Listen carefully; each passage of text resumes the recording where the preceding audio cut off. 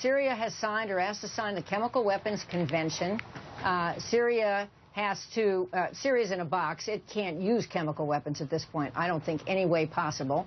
And by Saturday, Russia has to explain, as far as I know, why this deal isn't going through. We're not in the box. They're in the box. And they're the ones who would be the target of an attack. So I don't see this. I think John Kerry should be nominated for Sainthood, and I think he's following Rahm Emanuel's playbook. No crisis should go to waste.